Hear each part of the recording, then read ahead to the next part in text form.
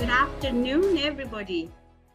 How are you today? Good morning, good afternoon, good evening, depending on where you're joining from. You could correct me on chat and we know what time it is for you. Welcome, welcome. Thank you for joining and joining on time for our speaker session today. Our topic being preparing students for the world of work, the intersection between employability and entrepreneurship in higher education institutions. So welcome to this session today, hosted by the Employability Track team, part of the Education Collaborative. And we're looking forward to engaging with you all. Thank you, Rita. Thank you, Baslai, for coming on camera. I appreciate. Hello. Hi, how are you? Fine, you? Good, good. Thank you so much. I see everybody. I see you, Ioni, Anna, Grace, Amoa. This is a great time for you to come on camera. Let's check and see if your camera is working so that when you actually want to talk, you know, it will be able to happen. Kiru, nice to see you. Nice to see you. Evanson, write for me in the chat where you're joining from. We really want to get a feel of, you know, where is everybody joining from? And you might just find some neighbors in the chat, so it's good to talk. Evelyn from Ghana, okay, I see Ghana is leading. Aravinda, do you have your people here? Okay, we want to know who's leading. Priya, nice to see you. Nice to see you. Jolene, great. Rita, I hope if you can stay online, stay on camera so that it feels like we're more, you know, we're near each other, but it's not like we're just talking to names. Amoa from the University of Professional Studies, Accra. Awesome, great. And I see you're representing with your African shirt. Ananth from Boso, aha. Welcome everybody. Let me go back to gallery view. So welcome, I see we have people who are still joining, but we are ready to go. Again, the topic of what we are handling today is really on preparing students for the world of work and the intersection between employability and entrepreneurship in higher education institutions. And so today we're going to delve deep into this topic, and we're going to go even deeper during the convening, and we'll talk about it at the end of the session. But basically, we want to explore the intersection between employability and entrepreneurship. Let's see how we're thinking in our institutions about employability. Is it holistic? Is it siloed? Is it segmented? You know, how are we viewing entrepreneurship and career development? And how is our employability programming running in our institutions? Is it the way we should go? Should we change? Is there something we need to add? Are there gaps in our thinking? Are there gaps in our programming? So that's what we're going to be looking at today. Welcome everybody. So many people joining. Thank you so much for honoring us with your presence. Jean, I see you from Kepler. Woohoo, great. Rita from Kumasi Technical University, Ghana, you guys are representing. And Dr. Hussein from Uma University, thank you for joining. So today let me give you the lay of the day. Okay, the hour and a half. And what we're going to do is we're going to run a poll, and we're going to see where we are at in terms of our thinking around employability and entrepreneurship and career development programming. And then we're going to go into a panel. And in our panel today, we are going to have three distinguished members of our employability community. The first person that I'm going to introduce is Abigail. And Abigail Welbeck is the Director of Career Services at Ashesi University in Ghana. And she has over 11 years of work experience in career services and a very strong track record in assisting students and young adults in self and career reflection, and awareness, career education and development. And so we're really, really honored to have Abigail. The other person that I'm going to introduce today is Dr. Amatifo. Dr. Edward Amatifo is the Center for Entrepreneurship and Small Enterprise Development Director and the head of the Business Incubation Center at the University of Cape Coast, Ghana. Karibu sana, Dr. Amatifo, happy to have you here. And then we also have Aravinda Ram is a Deputy Pro Vice Chancellor, Employability and Technology at Boso University. And Aravindra, you must be happy. You're represented. Your people, your tribe is here.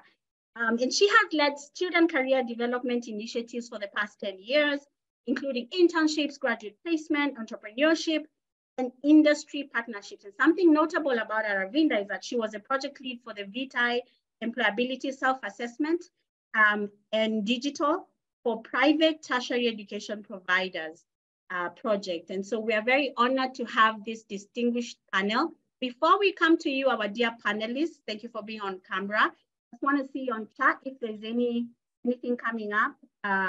Kenya School of Tibet, Dr. Saka Bernard from Cameroon. Great, good to see you. We have representatives from Nairobi, Dr. Peter Bankole, Frederick from Nigeria. So our panelists, as you're engaging, you can see that we have people from Rwanda, Kepler. Yeah, so thank you all for joining, and we'll go directly into the poll. I'd like us to launch the poll. You will see the poll pop up on your end, on your screen, and I'd like you to fill it. There it goes. First question. The question, really, to what extent is entrepreneurship considered a part of the career development programming in your institution? Let us know. Yeah, I see the responses coming in. To what extent is entrepreneurship considered a part of the career development programming in your institution? As you do that, I just realized I forgot to introduce myself. My name is Cecilia Waihenya, and I'm the head of career services at USIU Africa, which is in Nairobi, Kenya. And we'll meet if you come to the convening in Ghana, if you'll be there. Great, I see the responses coming in. So about 80% of us are saying there's, to a significant extent, we are already doing this. So entrepreneurship is considered part of the career development programming. About 4% at the moment are saying, no, we are not yet doing it. And then 17% are saying, not yet, we are planning to do so. So we have a majority, our panelists, we have a majority of our audience today saying that they are already, to a significant extent, having entrepreneurship a consideration in their career development programming. So that's beautiful, because we're going to look at how we can maximize outcomes around employability for that. And so can we end the poll? Do you want me to end the poll? Yes, I think. Okay, I'm going to share the results now. Share so that everybody can see. Okay. Share the results as I try to deal with the sun in my face. Okay. Can you see? Yeah, thanks. Okay, I think you can all see the results there. Are you able to see? Great. So we are at 80 significant extent, 4% not yet there, and then 16% planning to go that route. Okay, thank you. Thank you. Thank you, Grace, for that. So panelists, welcome to the stage. I see you're already on the stage. Those of us who are just watching, can we clap for them virtually? You can go to your reactions tab and just let them know that you're happy they're here and that they're going to talk to us, eh? Right? Yay, thank you. Thank you. Thank you for that. So I'll begin with you, Abigail, and I'd like you to just kind of like begin to give us a foundation of the conversation that we're going to have today around the dynamic, this dynamic between entrepreneurship and career development, and why it is something that we need to think about. And just in case there's someone in this call, I doubt, who is wondering, but why? Why is this an issue? Maybe just Abigail, give us that feel and that foundation of why this dynamic between entrepreneurship and career development is something that we need to discuss today. Thank you. Absolutely. Thank you so much, Cecilia. And thank you so much, everyone. Looking forward to engage with you today. So yes, definitely, like we're saying from the polls, and good number of our institutions are already doing something in that area, but what I'll say is we all have room for improvement when it comes to just synthesizing the efforts between the two units as entrepreneurship and career development.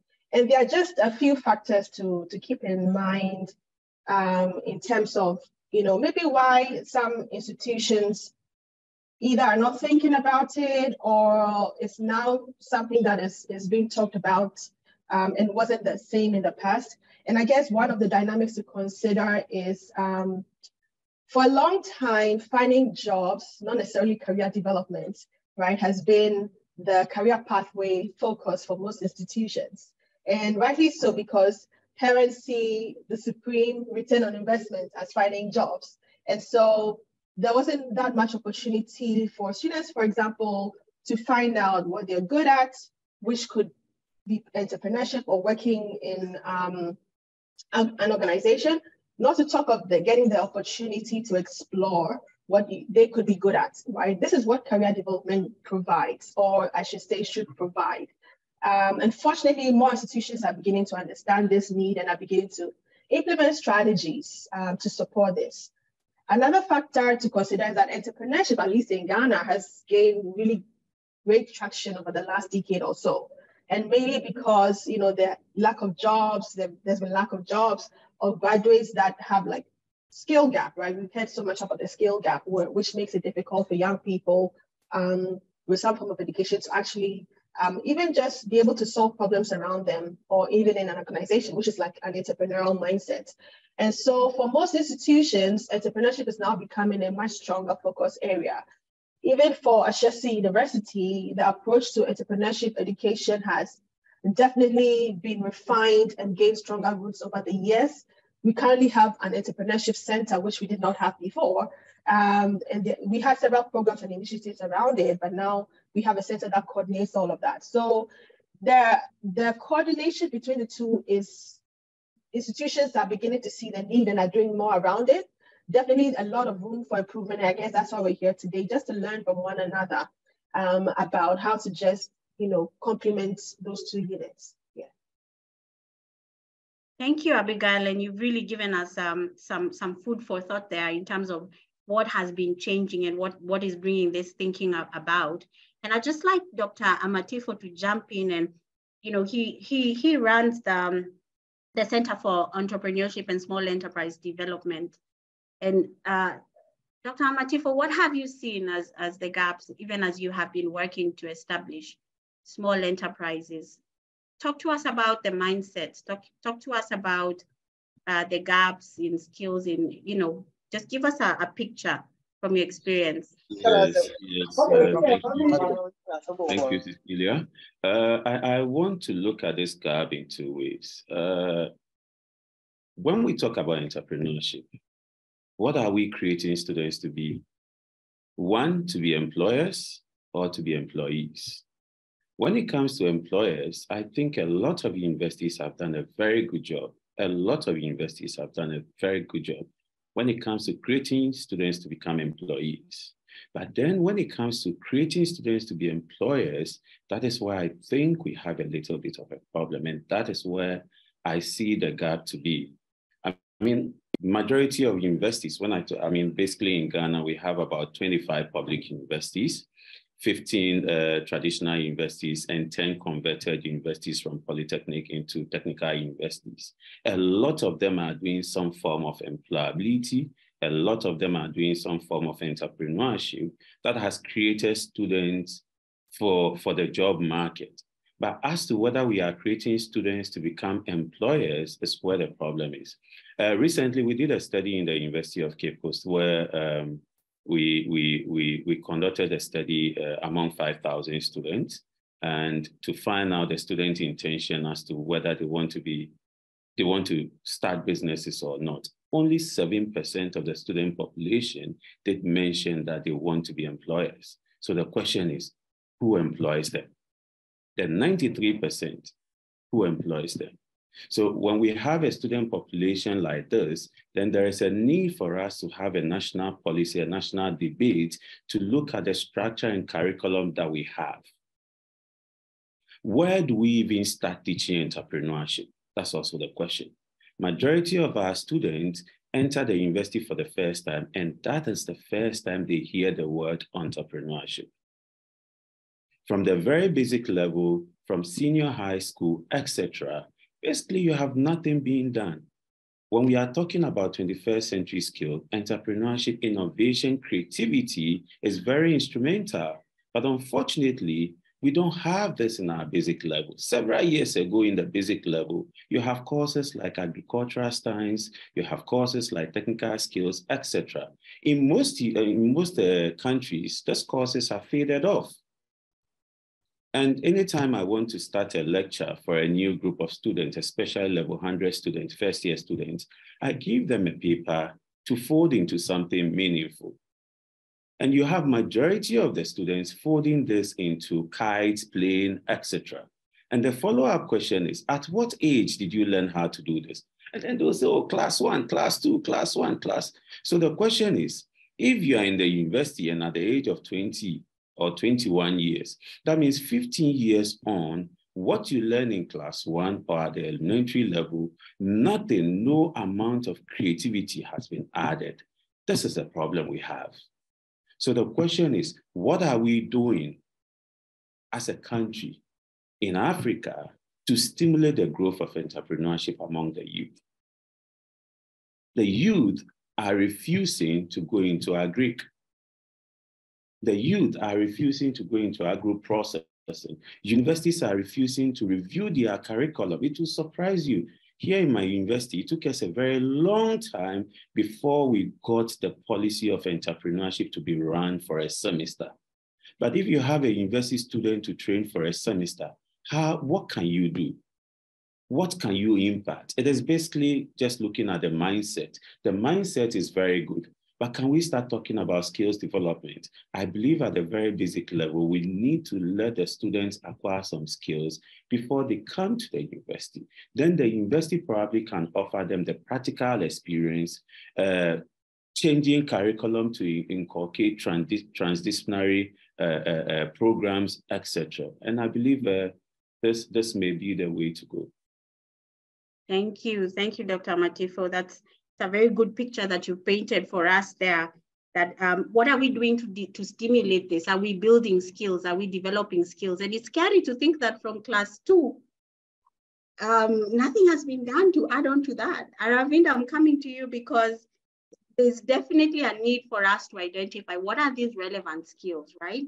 But does it have something to do with how we define employability? Locally, globally, and what are your thoughts around that? How might we define employability, and how do we now identify what are these skills that need to be captured?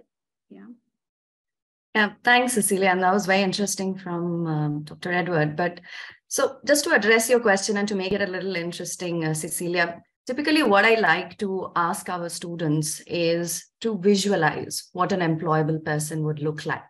So, I mean, can they tell by looking if someone is more employable than another or employable at all? I ask them this question all the time, and maybe they can, but it typically needs an evaluation of the intangibles. So I tell them it's like your personality, your attributes, your knowledge, your skills, etc., that can really help gauge your employability quotient. So essentially, an employable person has a greater chance of getting employed, but more importantly, a greater chance of succeeding in their chosen career, job, or industry. And this would be someone who, of course, has the right skills, qualifications, the work experiences, the right references, but again, the right transferable skills, as we are calling them nowadays, the communication skills, collaboration skills, their learning ability, and also their learning agility. Then their leadership and their critical thinking skills. On top of it, I also encourage them to showcase lots of motivation, a great work ethic, and a strong ambition. So this is typically what all of us talk about or think about when we are talking about employability skills. But to go back to the question to say, where does entrepreneurship now fall into all of this? So I've come to realize that for myself, entrepreneurship is an important aspect of evaluating somebody's employability. It's an important dimension potentially.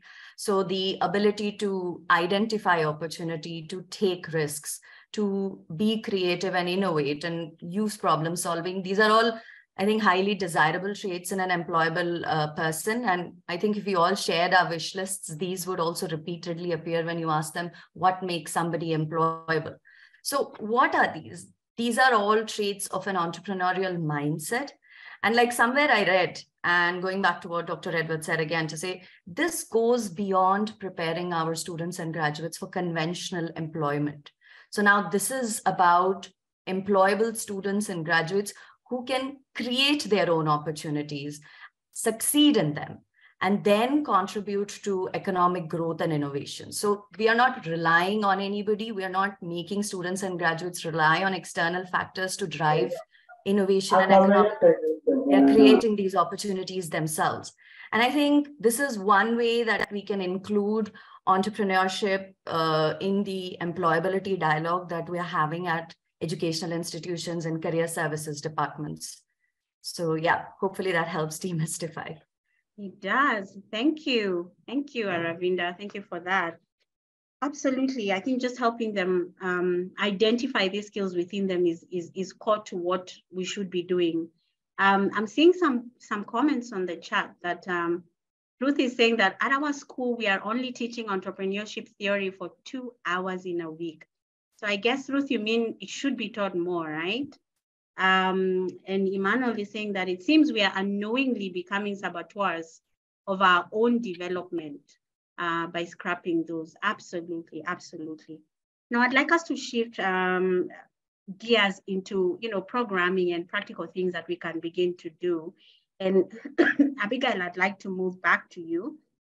Would you please help us explore how our institutions can begin to leverage or can leverage more entrepreneurship and career development to maximize the employability of our students, really just preparing them for success, right?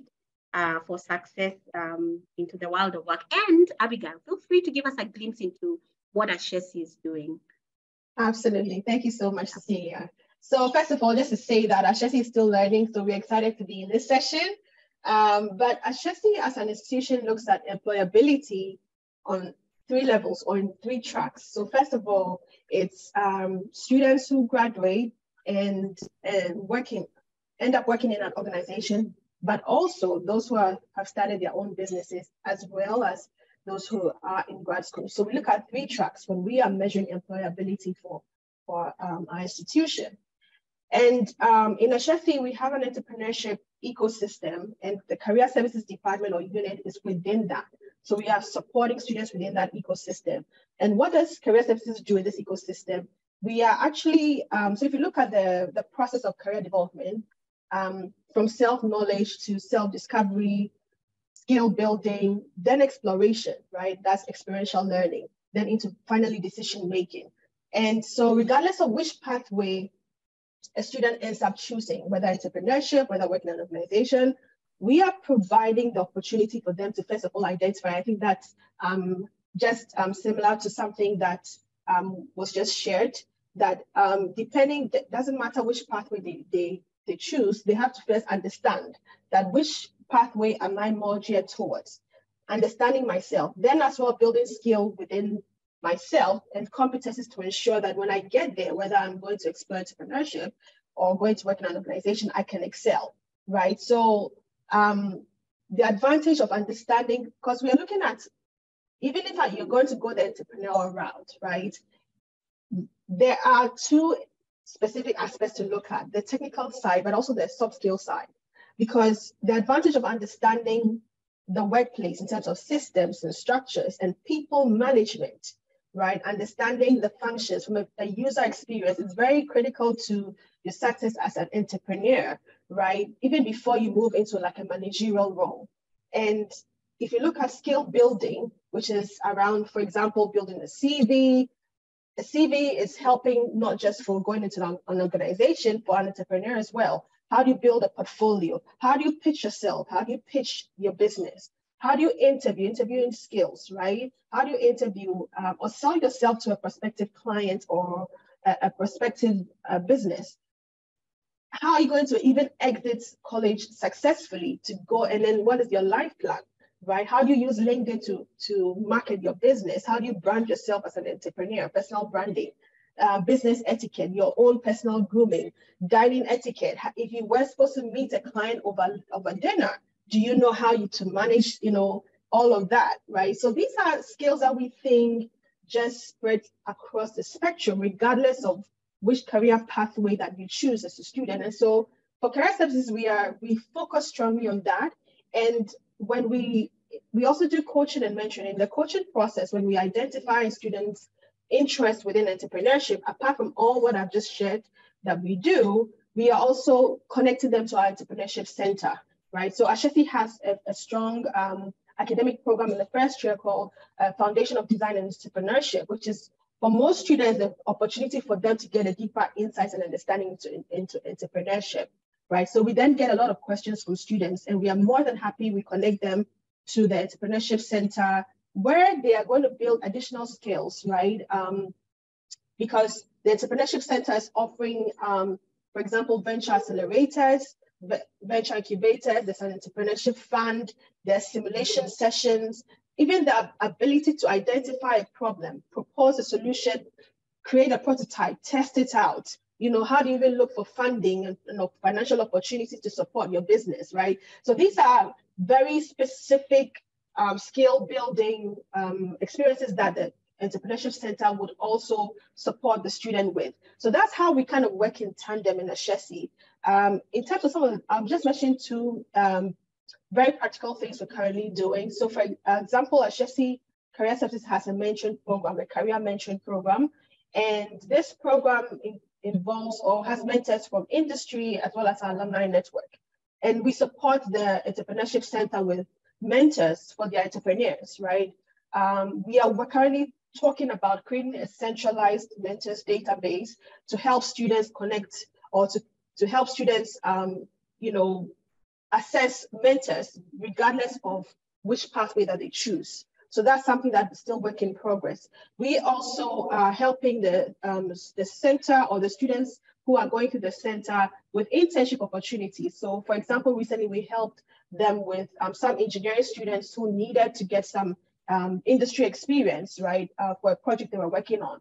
We are currently talking about a coordinated internship program because we see the benefit or the value in, yes, creating all those simulation opportunities for the entrepreneurs or students who are studying entrepreneurship, but the opportunity for them to get some work experience in small or medium-sized organizations or companies where they are part of the growing pains, understand what it means to build the systems, what does recruitment mean in such a system, financial modeling, etc., right? So they are part of the process so that they get an experiential learning into that. We have, during our career fair, we have a competition called Ashesi's Most Entrepreneurship Business Pitch, right? And which is an opportunity for student businesses to pitch before judges and get some awards. And this year, for example, we had all our judges being the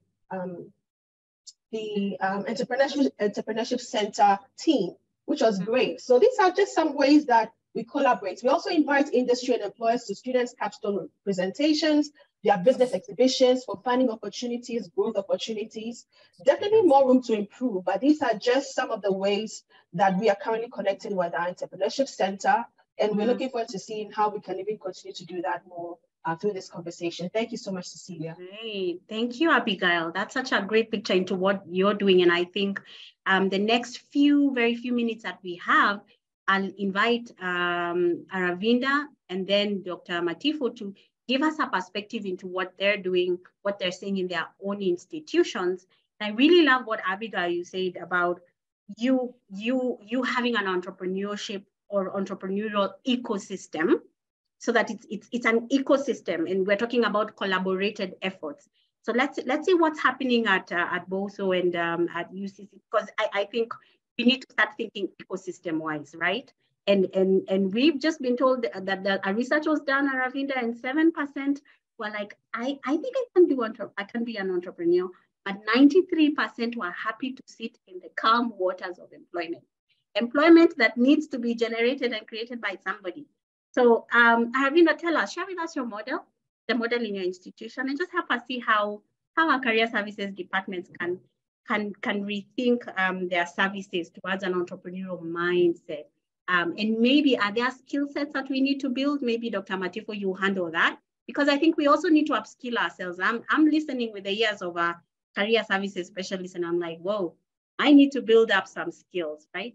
Over to you, Aravinda, and then hand over to Dr. Matifo very quickly because of that.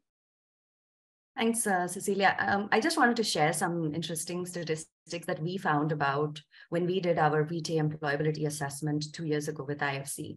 And we came to know that more than 80% of our students, I think the number was around 82 or 88% of our students stated that they joined both the university because they wanted to start their own businesses. Now, I just wanted to share this because this is not something that we ourselves knew. So it's sometimes good to do these assessments to see what the market is thinking about you, what your students are saying. And we realized that perhaps inadvertently or maybe very, very deliberately, we had been sending signals to the market to say that we're serious about entrepreneurship. And honestly, I mean, there's always scope for improvement, but it really made us feel like, okay, we are going in the right direction. And so the time and energy that we are spending on talking on entrepreneurship related initiatives is worth it. And so that kind of made it, the decision even easier to say, should we continue doing what we're doing? And the answer was a resonating yes. Going back to saying that, what can institutions and how can career services departments offer entrepreneurial services as part of their, service delivery.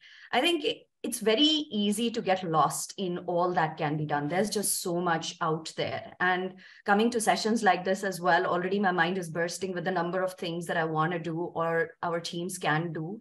But very importantly, I would like to mention 5 quick things that I think we started off with and some specific examples again to say how we attempted addressing those areas. Now, institutions can take this list. It's by no means exhaustive, but it helps to just have a checklist to start off with. So the first is to have some form of a guideline or a framework to keep your efforts on track. So like I said, there's so many things you can do. But where are you going to start with? So at Botha University, what we devised was an employability wish list, as we call it. And that's the Botha graduate profile. And it's also available on our website. So the way we started using this in the past few years is to anchor all our employability and entrepreneurship initiatives and ensure that anything we do always comes back to the BGP in some form or the other. So there is a definite outcome to be achieved, and it ensures that ideas that are good on paper, but somehow don't link back to this BGP framework are discussed as nice to haves, but the ones that we would prioritize are the ones that do link back somehow. So it helps us keep in check.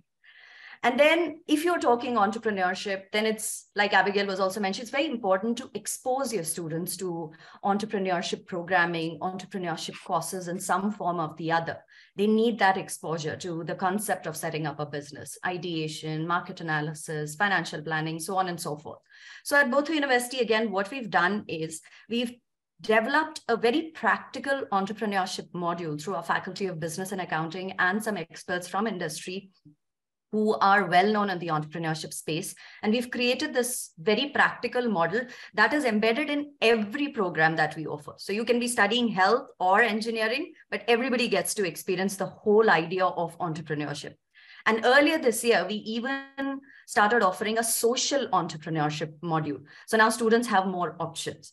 But what we see in Cecilia is that by doing something like this as part of your curriculum, it sometimes triggers a student who may have never ventured into entrepreneurship to start considering it.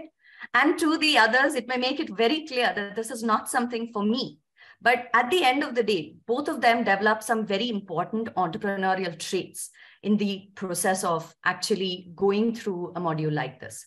The other thing that I wanted to mention, number 3, is experiential learning. So hands-on teaching, learning opportunities, internships. So at Botho University, we have internships that are, again, mandatory, embedded in all programs of study. And we've been doing this for 10 years now. And the Career Services Department is actually responsible for the administration of these mandatory, we call them again, the Botho Graduate Profile Internships. So the BGP internships, again, linking back to our employability wish list. And again, we also have piloted some work integrated learning approaches. So students spend half their time in industry in a semester and half their time in the class. All of this helps build, you know, these entrepreneurial traits, a culture of innovation, which are again part of the BGP wish list that I was talking about. And then the fourth thing is business incubation support. So if your students and graduates have ideas, what we are doing is we are supporting them. We have that entrepreneurship development unit. Glad to see that we're not alone in this, and many institutions here potentially are doing the same. Where we have support for our students with business ideas. So we give them mentorship, access to mentors, networking opportunities, training, support, etc. We've had 6 cohorts from our incubator that have come out with varying degrees of success. But now we're taking it a step further. And we're now partnering with external, more well-established, higher expertise incubators at national level to make sure that our students now have a pathway. So we are creating a pipeline to these incubators, and we are playing our part in nurturing entrepreneurship. So that's also very important learning. You don't have to do everything yourself or everything in-house. It's good to find partners and know where your capacity lies and focus on that, and no need to reinvent the wheel. So partnerships and engagement in this space with other entrepreneurial players is also something that we're very keenly focusing on this year. And then the last thing is sharing success stories and encouraging discussion on entrepreneurship. So we constantly bring our student and graduate entrepreneurs to talk about this to other students who may be considering this but are too scared, because the fear of failure with entrepreneurship is very high, or at least you know, that's the perception. So we are trying to promote this communication, and I think at the very least, our successful student and graduate entrepreneurs and those who did not succeed showcase that it's something they can consider, at least as a career option. And this widens the realm of possibilities when it comes to employment opportunities for our students. So going back to saying that you don't always, and what Edward said and what Abigail is saying, it's not just about trying to ask somebody to keep you meaningfully engaged. There are other possibilities for you to do so. And the only way you will know is by trying it out. So we give them that safe space to try it out within the institution first, with minimal risk of failure, and try to figure out whether this is for them. And if they do realize that, then we also help them and support them to transition into, mainstreaming that idea. And I think these are just some of the ways that I think institutions can consider how to start off or to make progress from where they are in this, offering entrepreneurship as part of their career services programming. Thanks, Cecilia. Wonderful. Thank you. Thank you. And because of time, I'll just jump over to Dr. Amatifo, and then we can put all these thoughts together. You're muted. You're muted. Yes, sorry. Yes, Cecilia, I think to add to what Abigail and then Ram has said is basically to look at management buy-in. You know, it's very instrumental for you to get policymakers agreeing to have entrepreneurship running in the university. It's quite difficult, but if we are able to get management to buy in, that gives you about 50 to 60% of the work almost done. Because I mean, when you need funding support, etc., you get management to understand why you need funding support for projects, all the projects that they have mentioned. So here at the University of Cape Coast, for instance, the current Vice Chancellor, as part of his first mission was to transform the university into an entrepreneurial university. And that was a good thing for us, because then that was the first time we had an initiative by we developing the Design Thinking Hub, where students' ideas, etc., are taken through the steps in design thinking and creativity. We also introduced a common program for every student, irrespective of where you find yourself. Every level 300 students in the university is currently reading a semester program of entrepreneurship, just to change the mindset, to So if you are a medical student, for instance, we have something we call bioentrepreneurship, Medilab, etc. So the various areas that you find yourself, I think there is something. The University of Cape Coast, we look at entrepreneurship as a passion, as a heart set, where we have defined it into three. One, you must have the mindset. Two, you must have the skill set. And three, there has to be a value set attached to it. So we look at three main components, the mindset. So how do you change the mindset of the student? Because all those years before they get to the university, the mindset has been theories, the mindset has been academic, the mindset has been, let me go to the university and get my first class and go. But how do you change this mindset to make students get some skills? So now we're also focusing on skills and focusing on exactly what Abigail said, value proposition. How do you brand yourself? How do you package yourself, etc. Just recently, there was a policy passed on by a Vice Chancellor who felt there was a need for us to inculcate the 21st century skills into our curriculum. So it was compulsory for every college, every faculty, every school, every department to re-strategize for accreditation. The university highlighted about 5 different 21st century skills. We had critical thinking, we had creativity, we had communication, collaboration and teamwork, personal and social skills, IT skills, etc., looking at the digital transformation. So every department within the university needed to go back and inculcate 21st century skills into the curriculum. It was tough, change is not easy. I mean, it was tough for everybody, but at least finally we have achieved this and we're looking at what comes out of it. I hope we are able to create the students with a needed mindset, with a needed heart set, and with a needed skill set for our country. Thank you. Wonderful. Mindset, heart set, and skill set. So really, I'm looking at and we're just about to go into breakouts. I'm looking at the comment by Emmanuel, Robert Kiyosaki, entrepreneurship is a mindset first, skill set second, and he's asking, how does this relate to our settings in terms of young people? Let's go into the breakouts and discuss. Let's see how is our mindset, our heart set, and our skill set. Where is it at? Yeah. Grace, are we ready to go into breakouts? And I don't want anybody dropping off.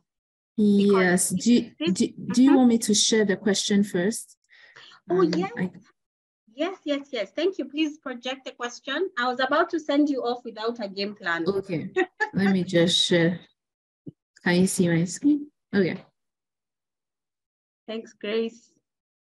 Yeah, so in our breakouts, we're going to talk about, of course, we're gonna share what's coming up for us, but 2 key outcomes are important as we come back from the breakout rooms. And the first is that we want you to come up with 2 concrete steps that you can take to enhance the linkage between entrepreneurship and career services in your institutions. I know a majority of you say that you're already doing something around this. Let's take it a notch higher, right? Okay, we are here. Now let's level it up. What's the next level for us? So 2 concrete steps that we can take from here. And then let's also look at 2 potential challenges and their mitigation measures, right?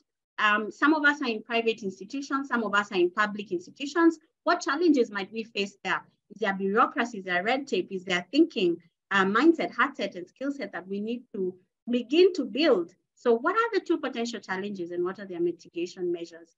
And then even as we go into the groups, we're going to have facilitators come in to assist us. But I want you to make sure that you have someone that you pick as your leader who will come back after we've done the breakouts and just share a little bit of what came up. So no pressure, nobody should feel under pressure. We are all colleagues here. Let's enjoy the breakouts and let's come back and share some key takeaways for us. And thank you for everybody who's posting on chat. Yeah, Abe, I see your comment on the UNESCO research. Grace, we're just waiting for you. Okay. Are you ready? That. Yes. Welcome back. Welcome back. Welcome back. I see Abigail, your group is back. I'm seeing more people joining in. So we're just going to take a minute or so as they come in. But I hope you had a really good time. Very fruitful conversation. Okay, great.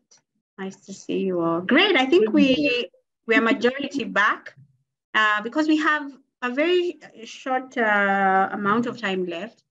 I'll invite the different representatives from the different groups to just share in a minute. Is that possible? In a minute? Let me keep the bar that way, that it's a minute. So to just tell us what came up. If you want to mention one action step, one concrete next step, and one challenge, that would be useful. So 1 minute in a nutshell, I think we all agreed that the connection between entrepreneurship and career development service is very important, that career development service and entrepreneurship must be in the daily life of all teachers and profs. So they should teach students about entrepreneurship also in their courses, not only in career development service activities. And that we think it's also very important that we align the curricula to the demand of the market, but on the same time, we think outside of the box and create new demands and new job opportunities. Thanks, Suzanne. That was great. Did you have any challenge? And I see Abe is back. Was there a challenge? Abe, please. Now Abe is the head. All right. So the challenge that we have. Abe, 1 point. Okay. So the challenge is that government will have to create ecosystem, where universities are more autonomous, so they can be able to innovate and develop curriculum that would meet their demand, as Susan said. Great, thank you. Okay, noted. Group 2, Abigail's group. Who was the representative? I'm representing. Okay, go ahead. Okay, so very quickly, I think like group 1, we saw the needs, very, very important. It's interesting, we had an institution who have a career center, but prior to this conversation had never thought of like entrepreneurship as part of that. So this conversation has been very useful to them.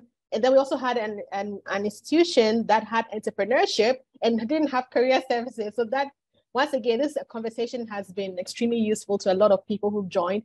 Then we also have those who kind of already have something going, but some of the challenges mentioned were funding, right? How do you support all these great initiatives and innovations to support both skill building in both areas, right? It takes money to create incubators and all of those, right? So how do you get funding? And I know some people had internal units that supported with funding. Some also had third-party units that were now integrated into the institution. And so they had funding and they are supporting with funding. Another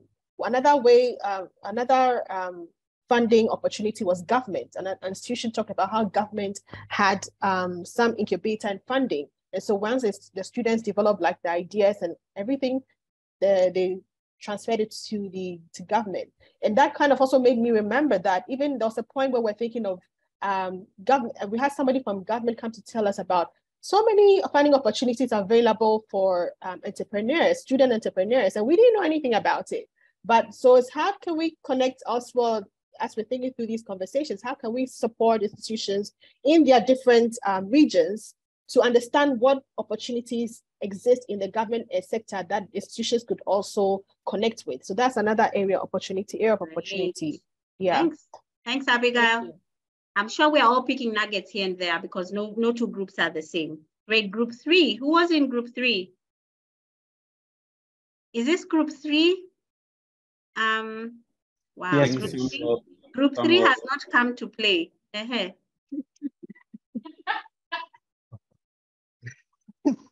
Dr. Edward, would you want to help us with it? But please do it. Okay, all right. So one of the first steps we have identified is that there should be a review of the current university policies to properly align with entrepreneurship and career development goals. The second is entrepreneurship and career development should find expression in the overall strategic plan of the investors. The third one is that we should incorporate entrepreneurship as part of the employability and career development tracks of the investors. Dr. Prem mentioned that it has to be one of the life skills that the students should possess. Okay, Stevie. I'll go to the challenges and what are the mitigating measures. So the first one is that students are hesitant of taking advantage of pitching opportunities that are available to them. So the one of the things that can be done to check this is that we should get alumni to share their success stories. I'm sure that will be able to boost their confidence in taking advantage of those opportunities. Great. The second challenge that was identified was funding for innovative ideas. And that we also identify that students can also take advantage of funding opportunities. For instance, Cosmos, for instance, is doing something great. You've talked about funding. Okay. Okay, Stephen. Okay, great. We can move on. Thank you, Group 3. Thank you. We appreciate. And that funding aspect is really coming across all the groups. Group 4. That's my group. Okay. I think Rita is sharing the screen, and Jesse from Carnegie Mellon is, I think, presenting. Great, thank you. Please go ahead. We talked about concrete steps for students who are working on entrepreneurship to basically share their experiences and startups with each other. So we saw several institutions already doing that through startup pitch days, sometimes incorporated with a career fair, and also having startup companies to present at career fairs alongside bigger companies.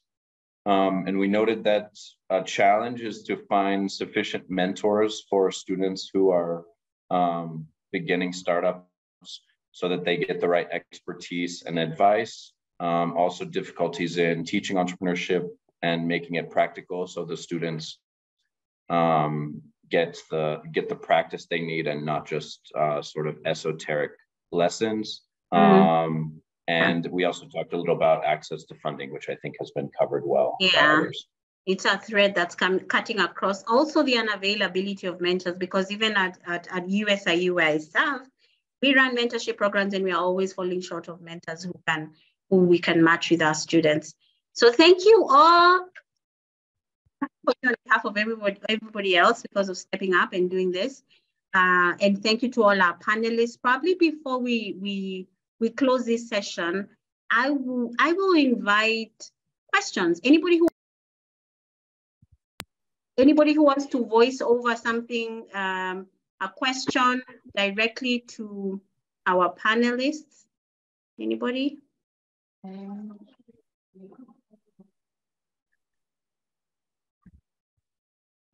Cecilia, I think, one thing that stood out for us in Group 4 was the fact that there's a myth that exists between vocation and entrepreneurship, and the inability of stakeholders in the educational space to discern between these two, the difference that exists between vocation and entrepreneurship, because mostly people mistaken vocation to be entrepreneurship. So I think this will be a conversation that we could have later, or if facilitators could explain more or delve deeper into that, it will also be great. Okay, so I think, Grace, we're noting that question, that input, difference between vocation and entrepreneurship. Thank you for that contribution. Do we have another one? Do we have an Abdullah? Hello, yes. Abdullah, yes, Abdullah is here. Yes, my contribution is with regards to the creation of entrepreneurial mindset. I'm thinking that if we could start creating the mindset even while students are in the high school, that would be much, much better for us, so that when they get into the university, by which time they are well prepared to pursue entrepreneurship education. I'm saying this because when you take, just opposite to what the earlier speaker said, in the high school are courses called vocation, for example, and then you have a course, for example, called home economics. But in actual fact, when you want to look at it from an entrepreneurial perspective, you might call that a fashion business or a hospitality business, or a restaurant business, but the mindset there is that I'm learning home economics. And actually, when you look at the books, you see that you're being taught how to lay a bed in a house instead of how to lay a bed in a hotel, for example. So I think we could take it a notch higher by trying to look at how we could even bring this conversation of entrepreneurial mindset, even at the high school, where we could look at for example, we call it agriculture. Why not agribusiness?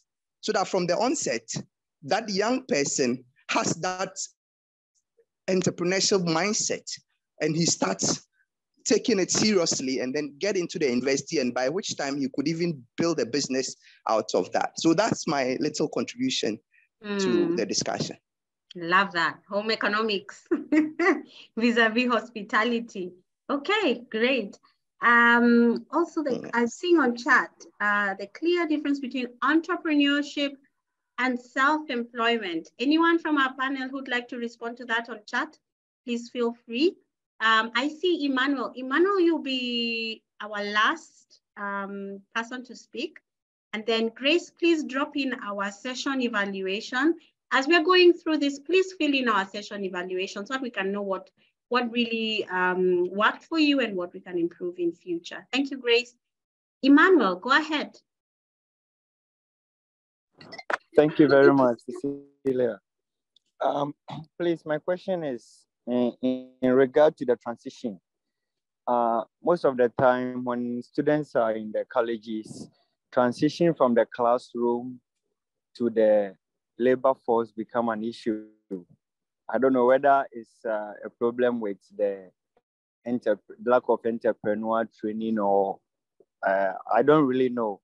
But my observation is if there can be a way, like a sort of the internship or apprenticeship, where right before the graduation or maybe a year or two prior to that, we can incorporate some kind of vacation apprenticeship or traineeship, because sometimes people gain experience on the job without necessarily having the knowledge from the classroom. So is it a way that we can incorporate those with the skillful sets, with those with the knowledge base, and blend them and get a semi-formal kind of distribution pattern in the ecosystem? Thank you. Thank you. Anybody from the panel who'd like to respond, or do we wrap up? I like that last comment because I'm very interested in micro credentials. You know, there are people who've been working in areas where they've become experts, but they don't have any papers. How do we acknowledge them? How do we bring them into the main system when they need to? None. To me, entrepreneurship is the ability to take measured risk to create value. This does not require one to be self-employed. Absolutely. And I think we also know there's an aspect of entrepreneurship that even as we're training our young people to be entrepreneurs, for those who want to go into mainstream work, I mean, they can be entrepreneurs within their organizations and also work to catalyze opportunities and create opportunities for many more. Aravinda, I think a difference between self-employment and entrepreneurship is that the latter will necessitate about innovation and creativity. Do they themselves have entrepreneurial mindset and skills? Okay, I'm hearing there's a lot. This conversation is becoming deeper and deeper, and it's great. But guys, we gotta go. But thank you so much for your input. Again, reactions, can we appreciate our panelists and everybody else who has participated? Thanks, everybody. I love the energy in the room. But before we go, we're not done yet. We have like 10 minutes, guys, 10 minutes, just 10 minutes. I'd like you to make sure you have filled in the evaluation for the session. And I'd also love for us to take a photo. And as we are organizing ourselves to come on video, for those who are able to, please come on video. I will welcome Dr. Matifu to talk about the convening, the annual EduCollab convening in Ghana that's taking place from June 13th. Doc, are you ready? Yes, I am. Thank you, Cecilia. And what a wonderful host. Thanks so well. Yes, on the 13th to the 16th of June, the University of Cape Coast is hosting the Career Employability track. There are about 4 different tracks, and the University of Cape Coast has been given the mandate to host the career and employability track. And in that section, we have about 5 or 6 different sections. Some of the things we'll be looking at is to dive into the Kepler Soft Skills Center. Kepler, for instance, has done a very good job to identify some soft skills that they have run over the years. They have tested this in Rwanda and Ethiopia, and we're trying to do a similar thing in Ghana to find out whether those soft skills can be basically soft skills that we can agree on that is needed by a student. We also have another section that is looking at the system change approach to building an ecosystem of employability development. The University of Cape Coast is blessed. I mean, we joined our mentor at Ashasi, mentoring institution Ashasi. We had a very good mentor, Abigail. And through her mentorship, we realized that there are a lot of things that public universities need to understand. We have identified the systems within our university and work around the system to bring change. For instance, I did mention the design thinking hub. We also have a program that is giving the students some skills. It's known as DigiCap. And we have merged this to create an environment where so far we have trained close to about 800 students to have some skills to have some soft skills. And we'll be sharing some of these soft skills during the June convening. We also have other universities that have been mentored by other Rwanda Polytechnic is one of them.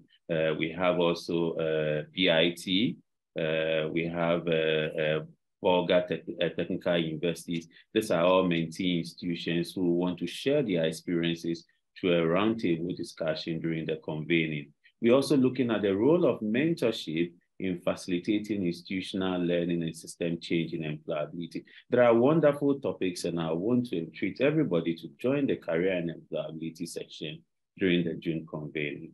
Thank you. Great, thank you. I invite Abigail to talk about the community of practice, employability community of practice. And Abigail, you'll take note of a comment on chat that you can respond to from Ruth later on chat. Okay, sorry, I haven't seen the comment on chat. But so the communities of practice for employability is essentially a work group of educators, of experts, other stakeholders, so other institutions like yourselves.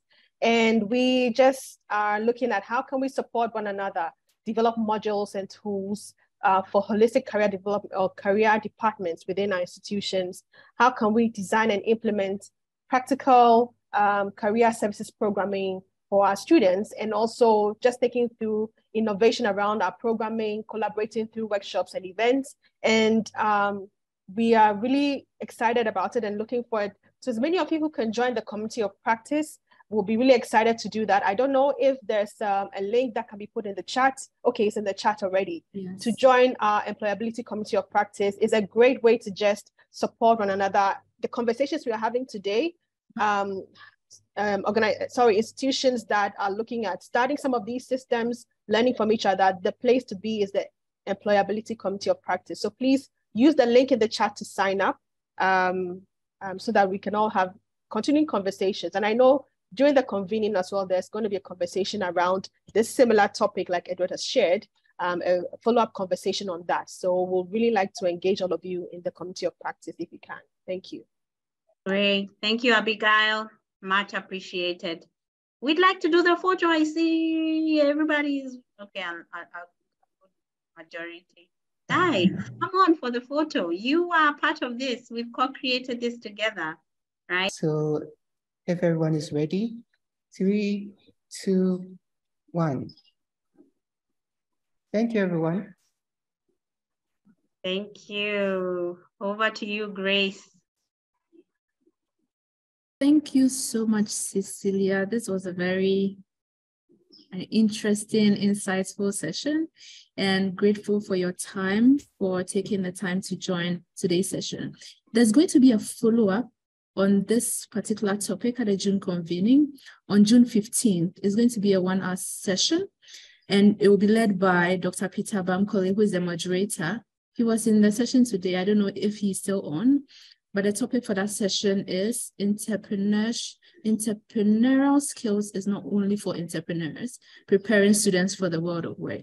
And in that space, you have the opportunity to reflect on your learnings and to work on some of these strategies that we've talked about. And we are looking forward to meeting you at the convening. We're excited. I've dropped the email in the chat if you have a question. Okay, Dr. Bamkole is on. Maybe he can say something briefly. It's a session. Dr. Bamkole. Okay, good evening all, or good afternoon. I'm in Nairobi right now. Just to say that if there is only one session that will be this session during the June convening, it's going to be this one. So I look forward to seeing you all there. Have a nice one. Thank you so much. Thank you so much. Don't forget to fill the evaluation. Is very important so that we can improve upon some of these speaker sessions that we have. Please join the committees of employability, committees of practice. Would have a session at the June convening on June 13th. So it'll be really great for you to join that. Would also be sending out a survey on employability. So you'll be receiving that survey in your emails. So please, when you see them, would be happy if you can fill it so that we know the needs for employability in the institutions that we are working with to build the systems and structures like Cecilia has already mentioned. Okay, so that's it. I'm looking forward to welcoming you at the June convening. Thank you so much, speakers, panelists, every single person. Thank you. Enjoy the rest of your day.